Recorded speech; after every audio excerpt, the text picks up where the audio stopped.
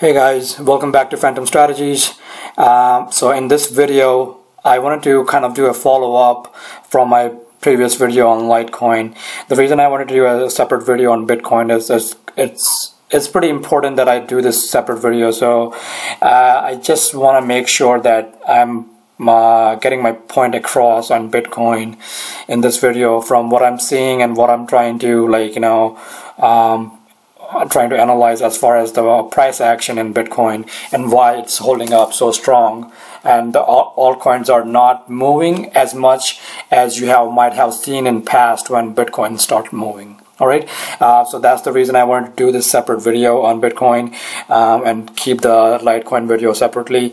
So hopefully you can just watch this video and try to understand the logic behind what is the reason that Bitcoin price actions is much stronger. Okay, so before we get started, if you're new to the channel, please subscribe to the channel. I post new content every day. Hit those notification icons so you get these videos right away. And if you think this content is helping you with your investing, with your trading in cryptocurrency, then please give me a thumbs up. That gives me motivation to put in the hours to make this content for you every day, and giving back to the community, giving back to the Phantom community as much as I can. All right, so please do me that favor as well. Let's get into Bitcoin price action. So we are looking at Bitcoin 8-hour chart right now. The data is coming from Coinbase. So we have been following Bitcoin from quite a while now. Like a couple of weeks ago, right around I think it was February the 10th, we made that call that Bitcoin is gonna go to 10,000. We hit that 10,000 mark, and then we made another call that Bitcoin is gonna go to 11,000, and that exactly, it touched at 11,000. We saw some retracement, and then I made another video that we might see some more push into the resistance zone, which is from 11,000 to 12,000. So 11,000 to 12,000 is a critical zone. That is the zone where we saw a lot of price action, a lot of push and pull action back in early January when we had the initial drop. We tried to bounce back, we came down. We tried to bounce back, we came back. So that's a very busy zone. 11,000 to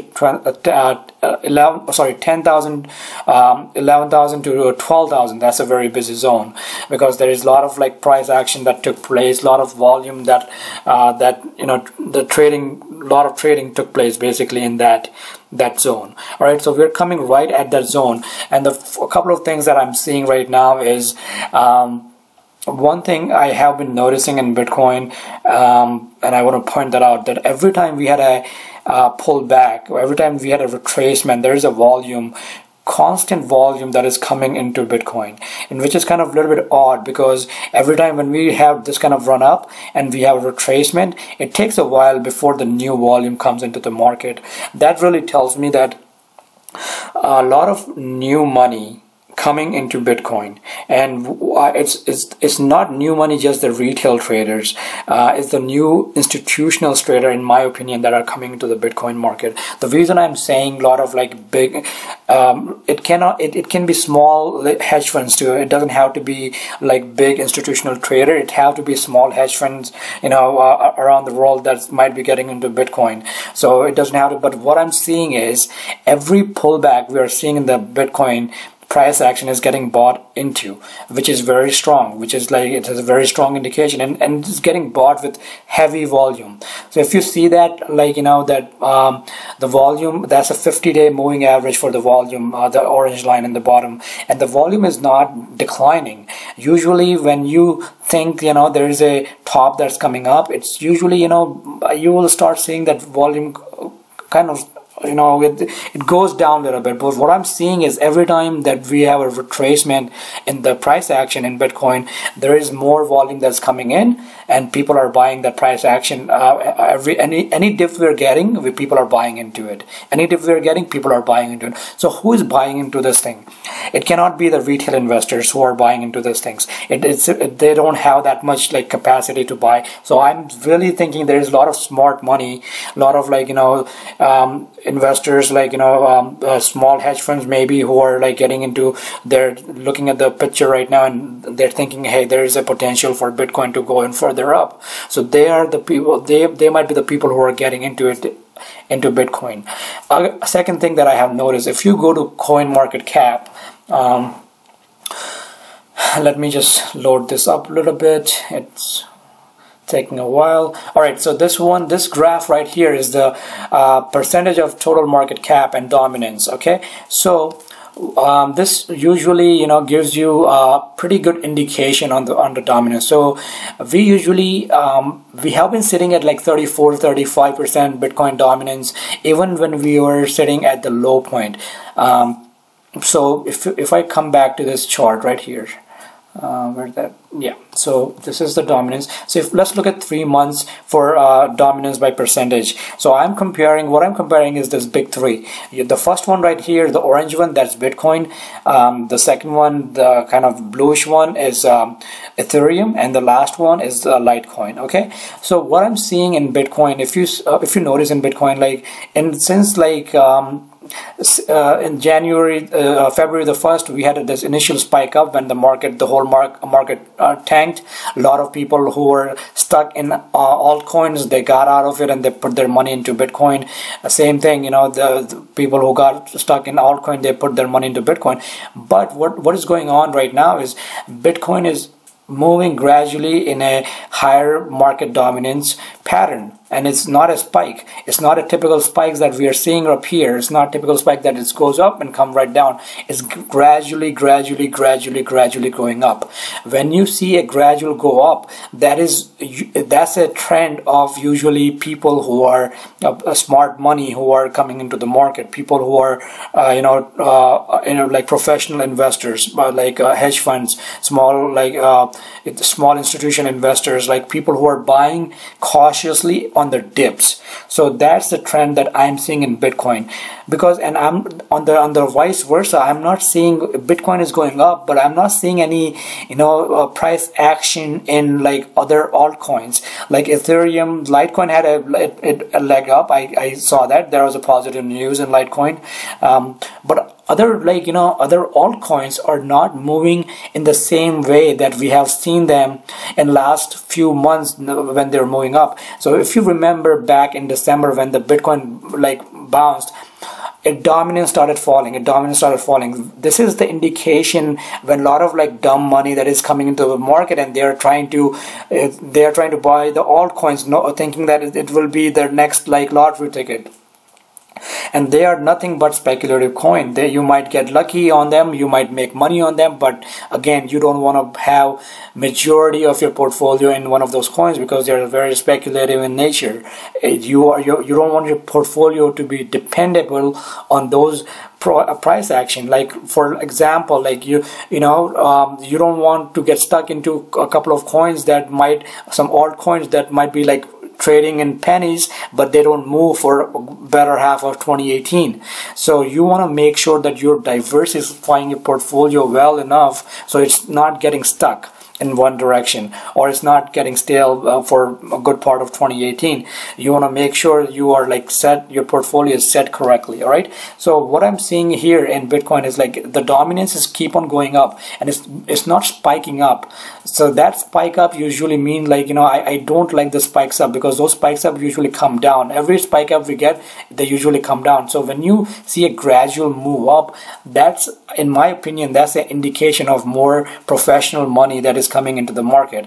And you're not seeing that same thing in the altcoins, because when the professional money come into the market, they're not going to trade they're not going to trade Ethereum, they're not going to trade Litecoin, they're not going to trade they will be don't get me, let me rephrase that so it's more clear. They will be buying some of this altcoins, the more proven one, by Ethereum, by Litecoin, Ripple. They will get those things, but majority of their portfolio will be sitting in a coin like Bitcoin, because it's already proven, it's already have their market dominance, it's already have the name for it. So when they get in, they will be getting into Bitcoin predominantly. Okay, and that's what's going on, and that's I'm seeing this gradual move up in the dominance of Bitcoin.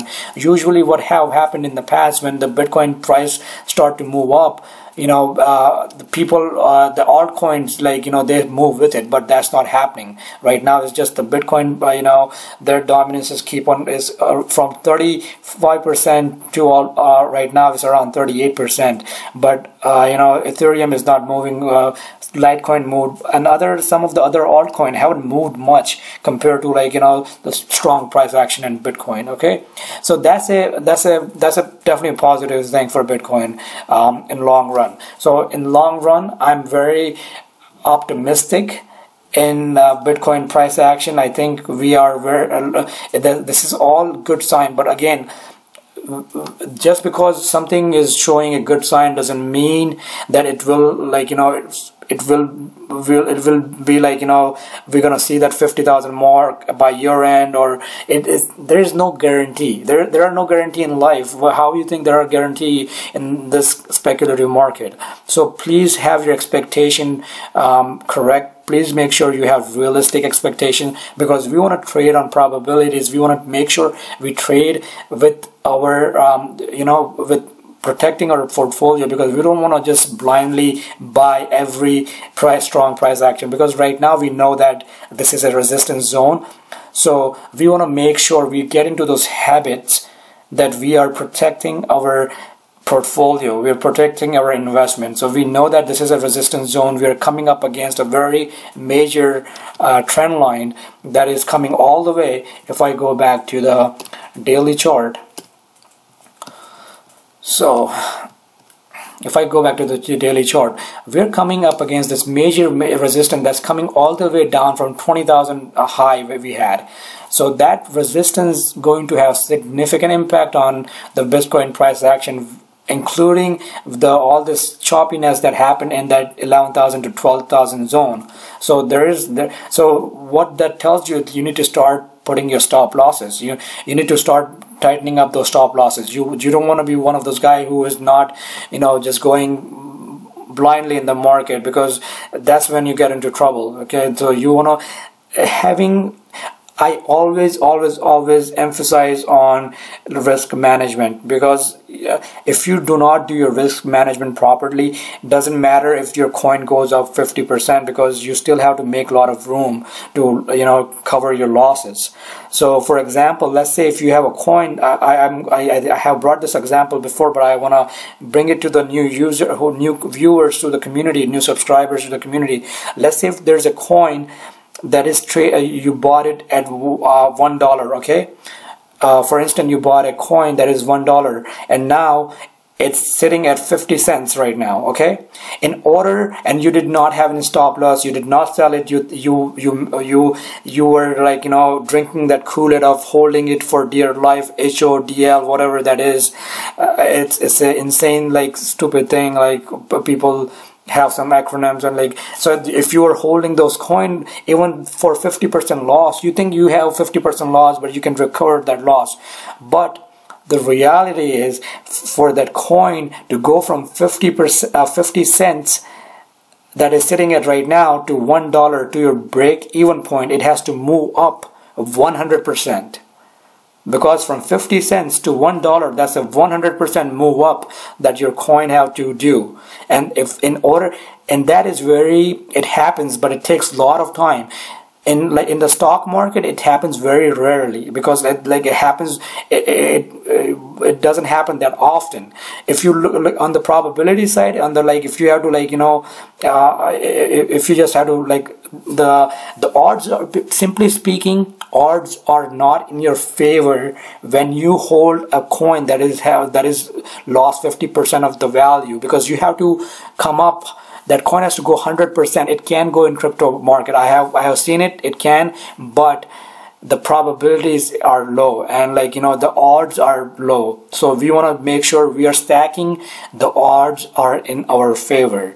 That's the name of the game. You want to stack the odds in your favor. Nobody knows about this. When we're trying to read this graph, when you're trying to analyze this chart, all I'm trying to do here is stacking the odds in our favor. That's all. We are trying to stack the odds in our favor, and that's how we come ahead. As I told you plenty of time, I do not have any magic ball. What you are just trying to do is we are stacking the odds in our favor, all right? And you're analyzing the market and making sure you're stacking the odds in your favor. So that's what we're trying to do. So do not hold on to those, you know, losing position when you have, like, you know, that 50% loss will be, if you're down 50%, you will have to go up 100%. That coin has to go up 100% in order to make break even.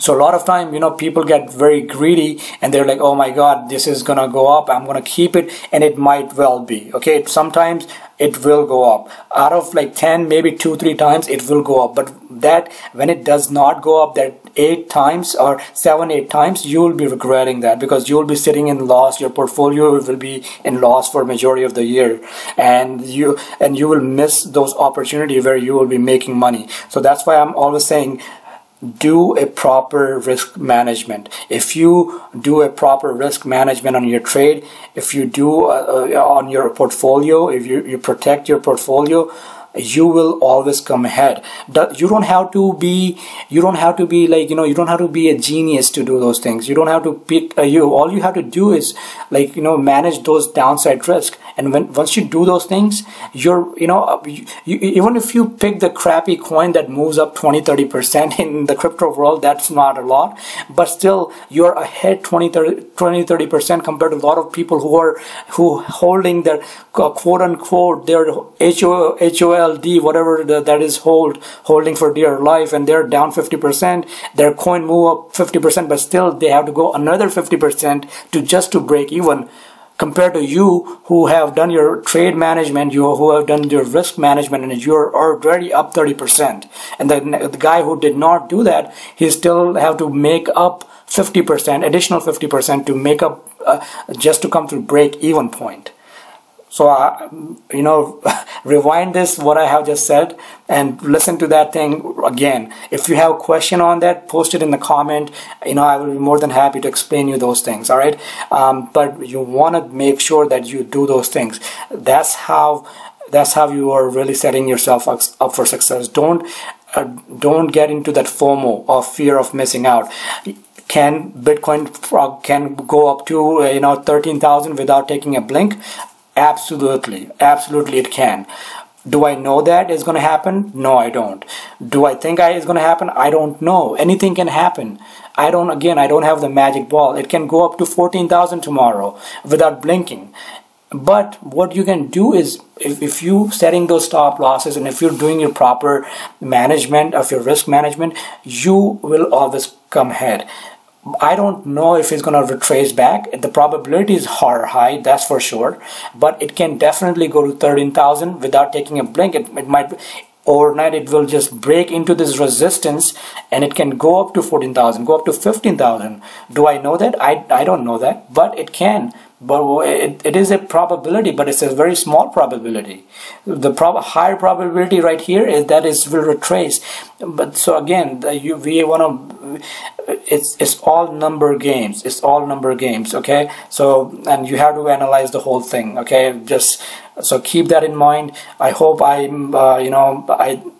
This is the reason I wanted to make a separate video on Bitcoin, because I wanted to explain the psychology of the market. At the same time, this is a major, like, this is our queen bee. So I want to make sure our queen bee get a lot of attention. All right. For the futures, always looking at the global market. That's one thing I always like emphasize a lot on. Let's look it up real quick. So I'm seeing a little bit weakness in the future. It's not major weakness, like it's the the Nikkei is gonna open up. That's the Japanese stock market that's gonna open up in a little bit. So nothing major that I'm seeing right now. Let's see how the overnight session holds up. The price action is very strong in Bitcoin right now. If I go to the smaller time frame, let's go to the 1 hour time frame. You see those volume coming up. Let's just look this up. You see this volume coming up. That's the indication of any dip that's coming in, people are buying in. and people who can afford buying those things have deep pockets. It's not going to be retail investors who are coming in buying fraction of Bitcoin, throwing in 4, 5,000, 10,000, maybe one Bitcoin here and there. This is big money coming in. So those are some good positive price action on the Bitcoin. But again, we are in that resistance zone. So we want to get into the mindset that, hey, this is a resistance zone, a resistant on the probability. The odds are like, you know, in the favor that it might, you know, have a retracement. But again, anything can happen on the market. No one knows. It can, as I told you, it can definitely go past this overnight, going through this resistance like you know, a hot knife going through the butter. It can do that. I have seen it have happened in past. But again, we trade on probabilities. All right, so I'm going to sound like a broken record. I don't care, but as long as you get the point across, I'm gonna keep on saying that thing until, you know, everyone on this channel absolutely get that point. All right, so that's pretty much it. Let's look at the, like, you know, another thing I want to show you is like the S&P 500. So S&P 500, you know, the market that's going to open up tomorrow. We are coming up. If I look at the daily. Okay, so if I look at the daily for S&P 500, it's coming up against major resistance, which is going to have some kind of pullback. It's not going to be, if it doesn't, then that's a very bullish thing. If it does not have that pullback from the 20% moving average, then it's a very strong indication. And a lot of time what it does, like, you know, in stock market, even in the crypto market, it have a fake out, which is like just go up a little bit and then come down. So it happens a lot. I have seen that a lot. Okay, I don't have enough time to cover Ethereum right now in this video. I'm going to make another video on Ethereum separately. Maybe not tonight, maybe tomorrow morning, but I will come to Ethereum. I'm also looking at Ethereum Classic. It has run a lot, so I will cover Ethereum Classic in that next video as well. All right, so that's all, guys. So if you think this was helpful, if you think you learned something today, please give me a thumbs up. Please subscribe to the channel if you're new to the channel. Hit those notification icon so you get this content right away. And let me know if you have any questions. All right, and I'll talk to you soon. All right, bye.